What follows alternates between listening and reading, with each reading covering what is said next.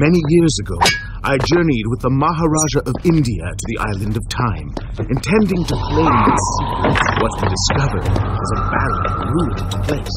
Its halls deserted, and its guardians gone sad. Strange tales adorned its walls, which spoke of an empress of time. But of this enigmatic creature, there was no trace. We returned to India with treasure nonetheless. A staff, a dagger, an empty hourglass covered in jewels. Books! Such secrets they contained! For even then I was an older man, and knew that my time would soon be at an end. The books showed me that life eternal was not beyond my reach, but it required the essence of Empress herself. But you were gone. They were gone. So I thought. I turned my attention toward other things. That dream behind. 4 weeks ago, the tiger stirred and showed me things. Whispered to me in my sleep. It drew me here, towards Babylon. Alas, the Maharaja did not share my vision, would not grant me life. So I slew him and claimed his kingdom, his army for my own. Nothing would stand between me and my desire.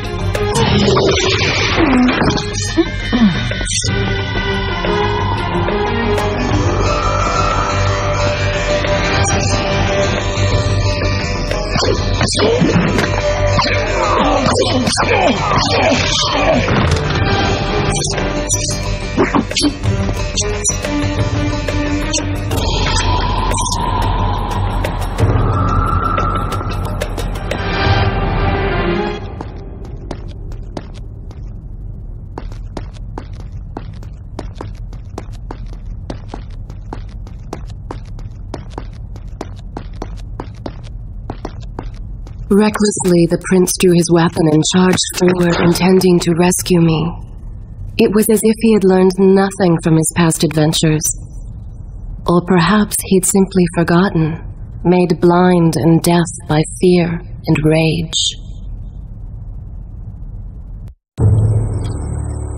This is how it happened. This is how I died. No!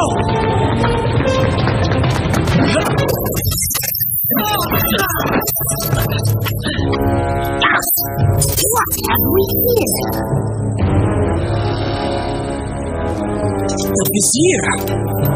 Ah, you must be the Prince of Persia. Come home at last. Too late, I'm afraid. I believe I have something of yours. Oh, no! Helena!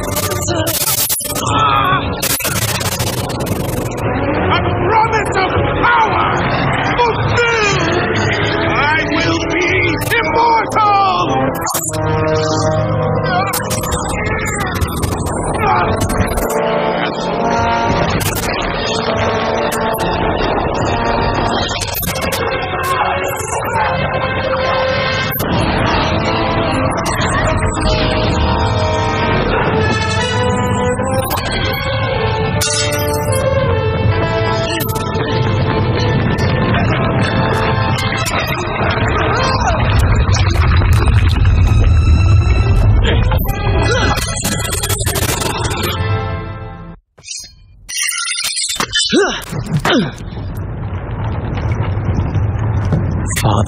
forgive what I have done, wherever you are.